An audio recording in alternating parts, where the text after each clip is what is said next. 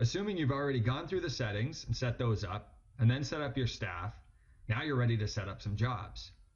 Jobs are what crews are going to track their time against when they're clocking their time into LMN Time. The first time you go to jobs, you're going to see two jobs already set up for you. One's called shop and one's called office. Those jobs are so that you can track downtime or time where your employees are getting paid but not actually being billed to a customer. We've set those up for you as samples, and you can open those up and expand on them in any way you see fit, or you can create more of those kind if you want as well. I'm going to show you how to set up a job for a customer, something that the crews would go out in the field to perform and want to track their time against. Here's the jobs list, and to get to the jobs screen, you're going to click Jobs up here at the top. On the left-hand side, you can view jobs, whether they're active, inactive, or just all. And down here, we can do a search for a job. You can find help on jobs, so this will go through the job screen with you. And then you can create a job down here on the right. So there's two ways to create a job. We can import an estimate from LMN Estimating, or we can just add a job from scratch. I'll show you the scratch first, then we'll bring one in from LMN Estimating. So to create a new job, we're just going to click the New Job button.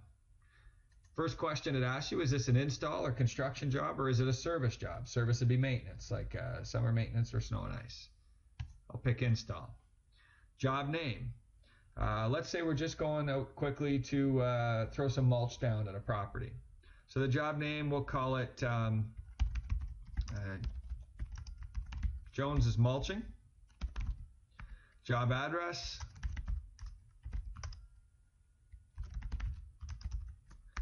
And the customer name. Then we want to choose whether we want to track time against work areas or cost codes. And like we described in the setting, cost codes is going to be a little lighter on the details. Work area is going to be a little more detailed, but you'll get better information. I'll just leave work areas because we're going to create a very simple job here. If you hit the Get Lat Long button, it'll go out and do a search on that address and actually return the lat and longitude for you. So if I hit Show Map, it's gone out and found that job on a map.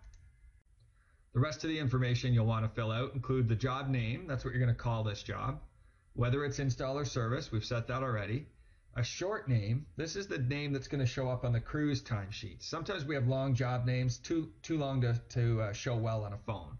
So to put a shorter name or a nickname for a job in here, use the job short name. This is what your employees are going to see when they track time.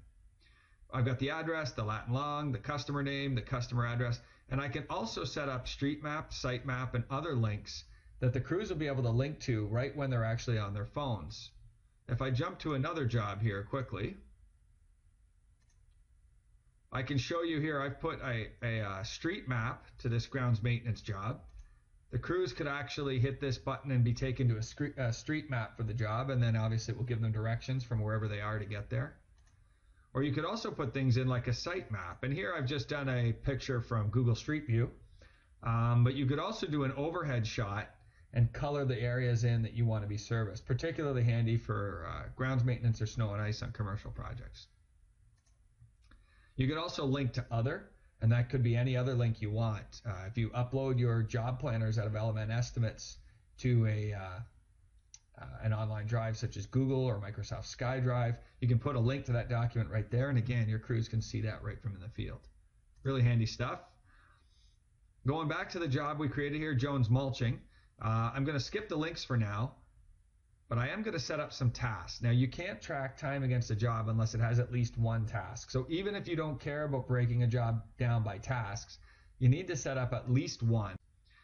Now I've already got two default tasks set up in here, and I've set these defaults up in my settings. We'll cover that in the advanced settings screen. To add a task to a job though, in this case I'm going to want to track how much time we spent mulching.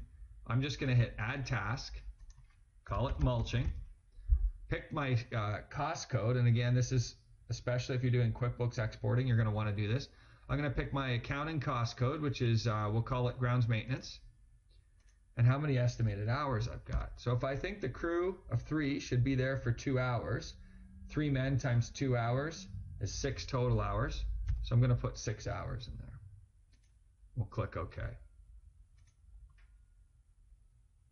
Now I've got tasks set up for extras and mulching and warranty.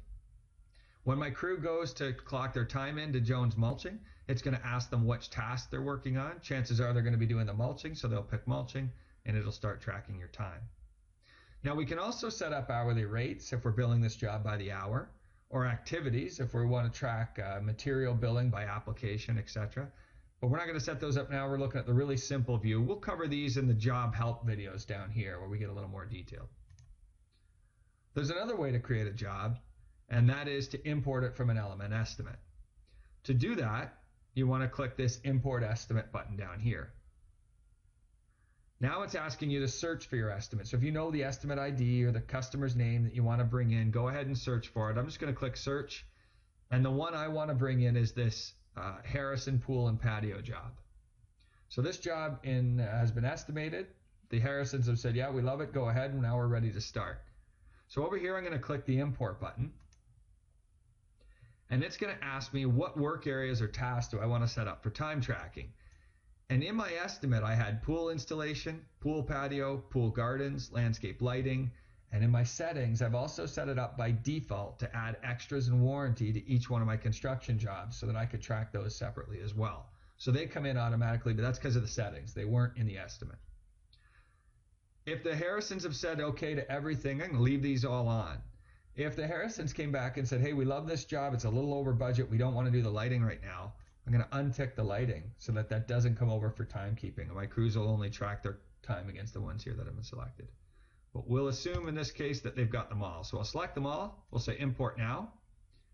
And what it's done now is create a job. I've got my job name, my short name, my address, my customer name and customer address. All that's been pulled from the LMN estimate. I can hit Get Lat Long to do a lat long locate on their address. And if I hit Show Map, I've found where that address is. My tasks have been set up for me. These are the work areas that are from my estimate. So I clicked on tasks, and now you can see I've got extras, landscape lighting, pool gardens, pool installation, etc. So when the crews are clocking in, they will clock their time against one of these tasks. All the cost codes have been set up because, again, that's come over from the work areas of my estimate. And if I want to specify hourly rates, I can set those up as well, but again, we'll do that in a more advanced video on jobs. And that's it. That's how to set up jobs. I can set them up two ways. If you haven't done an LMN estimate, you're going to use the new job. That's a real quick and easy way to start up a job. You should be able to get any job set up in just a few seconds. The other way to import a job is Import Estimate, and that's going to bring it in from LMN Estimating, bring all your work areas over, and then the job's ready for time tracking.